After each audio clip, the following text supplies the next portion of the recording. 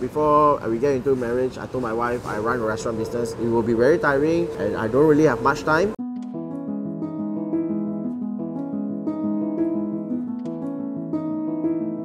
Hi guys, I'm Chee Seong. Okay, I'm owner of the Peng Hakka Piker restaurant. I'm the third generation, I would say. I'm located in Klang and I'm selling piker rice.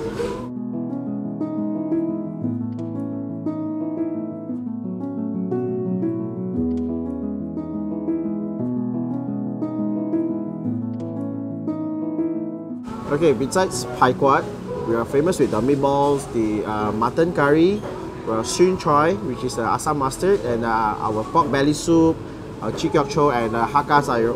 These are the few dishes that quite people would. It's a must-have on their tables every time they come and drop by lah. Basically, pai kuat is because people is a most lean part of the pork where I would say it's priceless lah. People don't think it's nice and all this, with like a rejected part of a pig like that.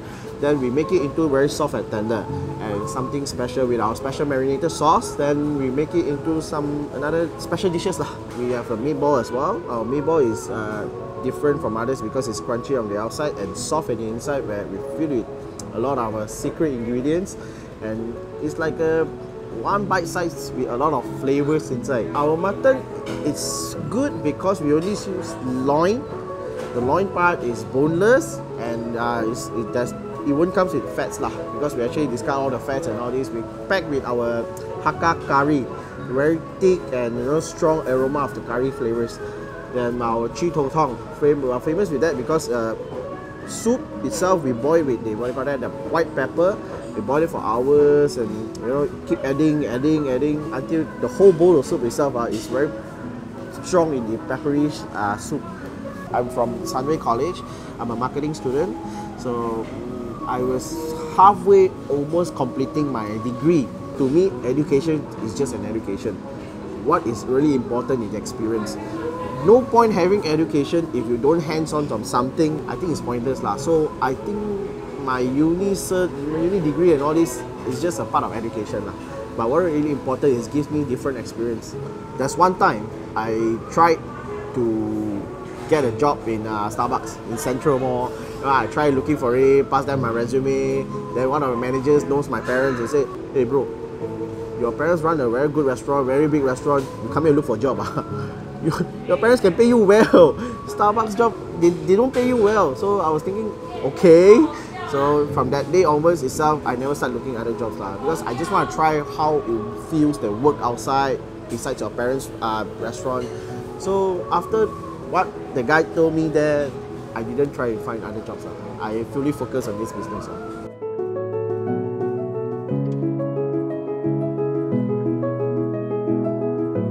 I start learning from my mom is where on and off lah. It's like weekends I drop by, I look at my mom, say, I have you stir, I have you put all the ingredients, I have you roll the meatballs and all this.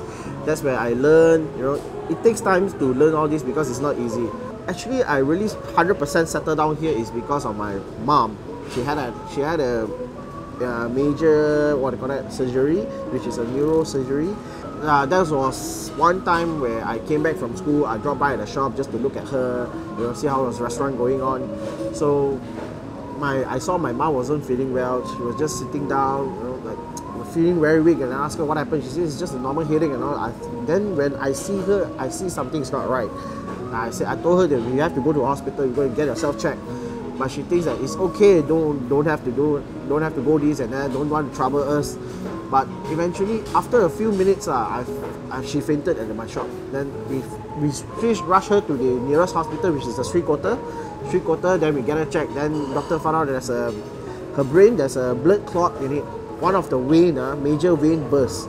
So it will cost her a life, and we have to send her to hospital. So we got her there, and doctor said you have to operate after 2 hours. Then doctor tell us all the procedure and all this. Then we said you just proceed because my mom's life is very important because she's the main bone of this restaurant business. She's the main of it. So we try everything to save her. Eventually these things happen. Then makes me feel that I must take over the business to prevent my parents from getting overstressed and tired. My mom is all completely fine, very well, very well. Thank God, really. I'm not the only child. I have 6 siblings. I have 2 brothers, including me will be 3, and another 3 sisters. So I'm the only one running, and my eldest brother is running, but he's handling more on the sorting out the ingredients parts lah. Basically, I handle a lot. I handle from manpower, financial, cooking part, the sourcing the raw ingredients and all this.